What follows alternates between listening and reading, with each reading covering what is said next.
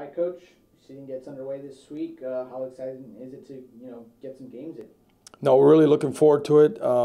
We've had a good preseason so far, but the test is the games. So we're really looking forward to this weekend.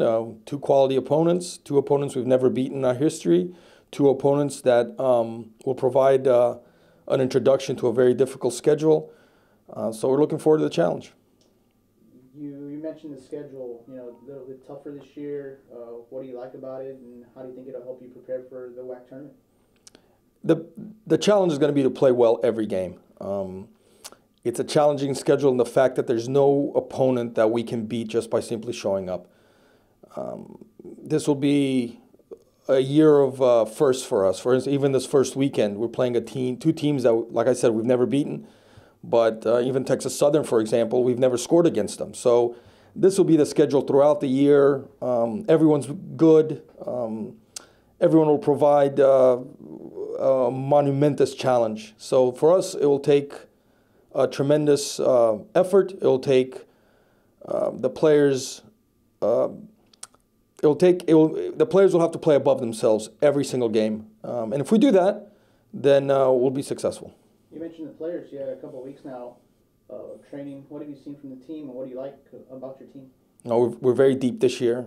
The standard of training has been very high. There's a lot of competition for places. I think the mood in camp has been very good.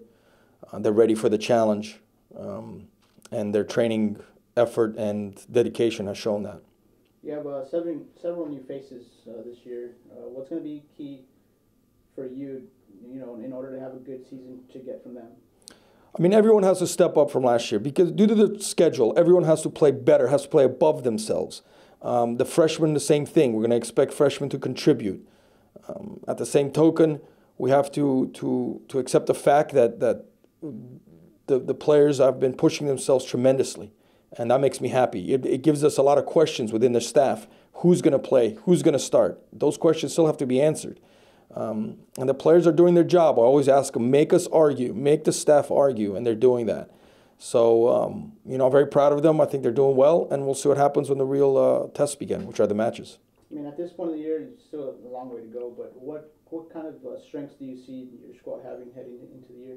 No, we're very balanced this year, which may be the first time we've been very balanced. Sometimes we're a little too thin at certain positions, too thick at certain other positions. So I think this year's very balanced, very competitive. We're deeper than we've ever been. I'm excited. I look forward to working them every day.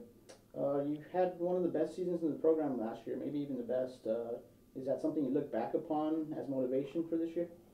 No, what got us here won't get us there. That season's over. We need to continue moving forward.